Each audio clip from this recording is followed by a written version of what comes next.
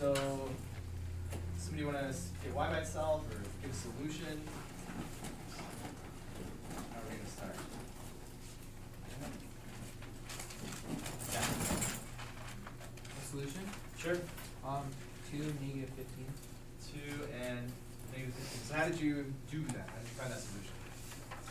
I just plugged numbers in. For x and for y, and just hope that it works out?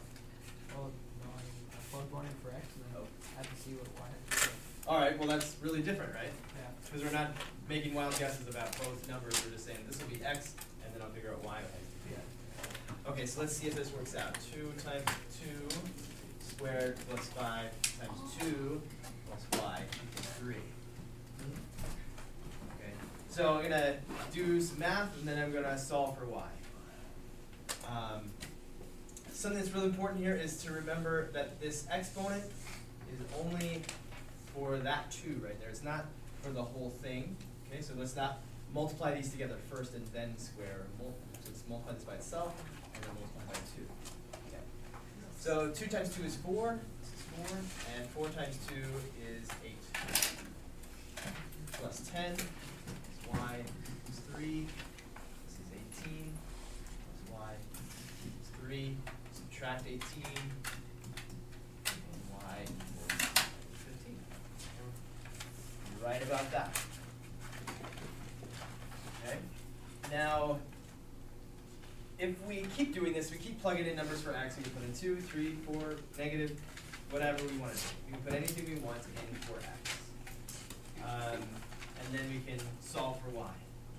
But just try to imagine that you're doing that. You put 3 in here, and you get 9 times 2, you get 18, and this is 15, and we add them together. And then we're always going to subtract this number, whatever it is, from both sides to figure out what y is. I didn't quite show that that was a negative 15. See what I'm saying there? You're always going to be getting y by itself. You're always going to be solving for y. You're always going to subtract whatever that number is, or if it's negative, you'll add it to both sides. Okay? So that's why we get y by itself before we even start, so that when we get done with all the plugging in and computing, then y will already be by itself. It'll just be, we'll have already found what it is. Okay? So that's the idea behind getting y by itself before we go and find solutions, because it just makes it much easier to find solutions. Who wants to walk us through getting y by itself? Lily? Could you subtract y? You can subtract y from both sides. 2x squared plus 5x equals 3 minus y. And then, like, subtract 3. Subtract 3 from both sides. 2x squared plus 5x minus 3 equals negative y. Did you do anything else? Can't you, like, divide by -1 to get the y positive? Yeah, we like the y to be positive, so we can divide by -1. So now I'll put y on the left side here. Y is positive. We'll divide everything by a -1. So we get 3, positive 3, minus 5x minus 2x squared. All right? Am I good? Is that what you did? All right. So yeah, that's correct. And we could do it that way. We could also, if we like y to stay on this side because it's already positive, then we could subtract 5x from both sides, subtract 2x squared from both sides, and we get the exact same thing, 3 minus 5x minus 2x squared. Something interesting came up in the previous class, the 5th period class. So let me ask a question, because I was interested to find this out. I'm going to take a poll. So who thinks that this equation and this equation have the same solutions? That this equation will have the same solutions as this equation? Who thinks they'll have the same equation, or same solutions? The same x and y, same x's and y work in this one. Right? If 2 negative 15 works here, 2 negative 15 will work here. Okay. Who thinks that's not true? Who thinks that this equation has different solutions from this equation? Nobody thinks that? Anybody on the fence? On the fence? Okay, we're on the fence. Okay, well the short answer is the first group is correct. These two equations will have the exact same solutions. Okay? If you're not sure, you can just plug in a bunch of x's, whatever x's you want in here, get the correct y's, and then see, do you get the same y's when you plug in the same x's here? And well, as long as you're doing your math correct, they will have exactly the same solutions. It doesn't matter which one you use. They're the same function. They'll turn the same inputs into the same outputs. They'll both turn 2 into negative 15. They'll both turn, let's see what this function turns 1 into. And then we'll see that this does the same thing. So we'll use the green one. 2 times 1 squared plus 5 times 1 plus y equals 3. That's 2 plus 5 plus 3. So y, we're going to subtract 7 on both sides, so y equals negative 4. Okay. Remember that if you only square the 1 here, you don't square the 2, so you don't get 2 squared is 4. Here you just get 1 squared times 2 is 2. Okay? So y is negative 4. Let's see what happens in this other one. So blue one. Y equals 3 minus 5 times 1. Minus 2 times 1 squared. See, notice what's happening. We've already subtracted these from both sides, in a sense. And so we get 3 minus 5, just like you have 3 minus 5 here, minus 2. So the same as we subtract 5 and subtract 2 from both sides, or subtract 7 from both sides, we're doing the same thing here. We're taking 3 minus 5 minus 2. So this function does the same thing. It takes 3 and subtracts 5 and subtracts 2 and gives us negative 4. So either way, we get the exact same solution. And then all of this happens. These are the exact same function. They do the same thing. And it's kind of like having a car that's green and then taking that car and painting it blue. Does that change what the car is and what the car does? The car is exactly the same. It drives just as fast. It gets there in exactly the same way. It can drive in the same conditions. It's as good or as bad as it was to start with. Okay? It just looks different. And that's exactly the case here. It just looks different, but it does the same thing.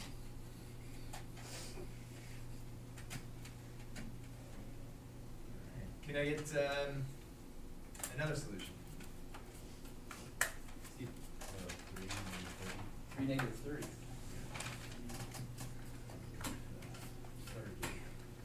I'm going to go ahead and use this. Why would you use this one instead of this one? If they get the same solutions, why would we use this one instead of that one to find a solution? Do y by itself, and that's a whole lot easier. We just put in whatever for x, do the math, and then y is the number that you got. Y equals 3 minus 5 times 3 minus 2 times 3 squared. Let's see if we come out with negative 3 minus 15. 3 squared is 9. 2 times 9 is 18. So, yeah, negative 30. You do 3 minus 18, you get negative 15, and negative 15, and negative 6, negative 30. So, yeah, and if you plug it into the green one, you'll find exactly the same thing. The exact same solution.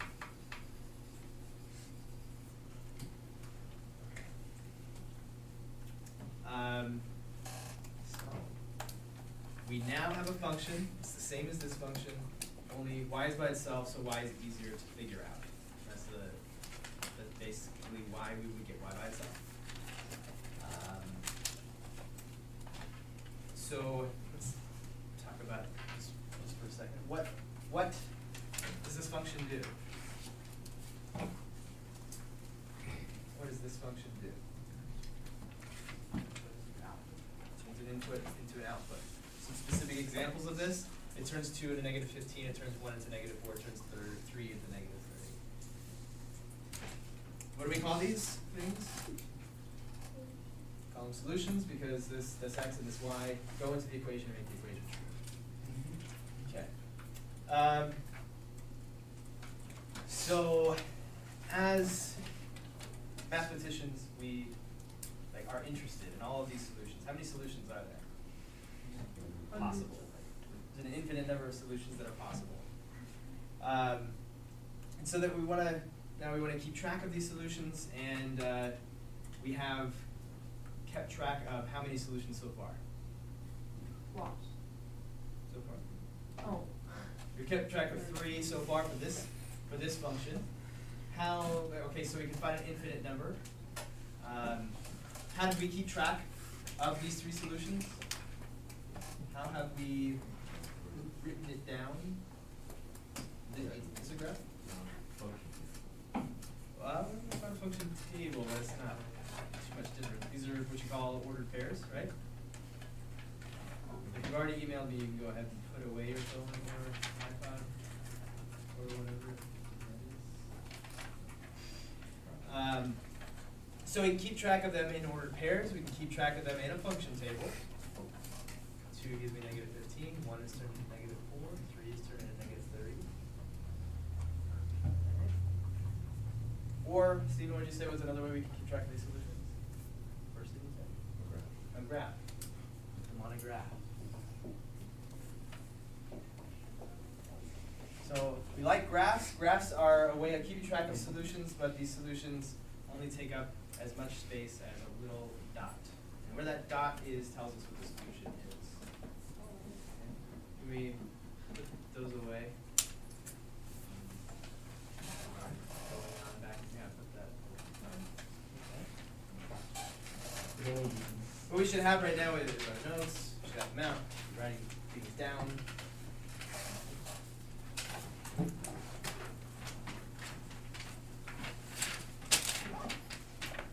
Like if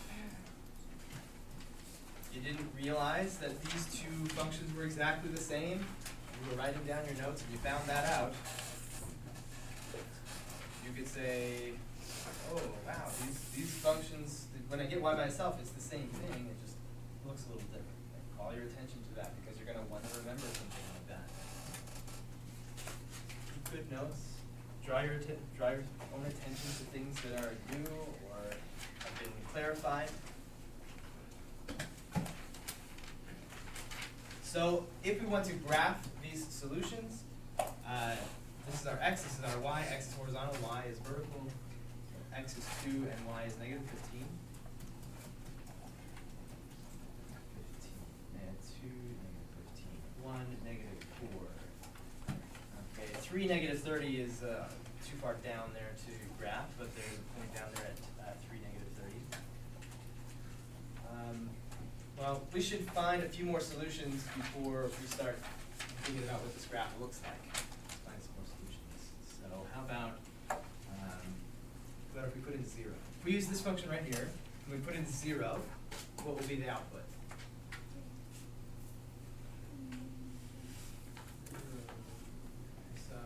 There is holding up a 3. This is now if we put a 0 there and a 0 there, this will be 0, this will be 0, and we'll be left with just 3. How about -2? I want you to do this in your notes. I want you to take -2, put it into the function to see what the output is. Remember the order of operations, making sure that you only square the number that you put in for x. Make sure that when you square that number,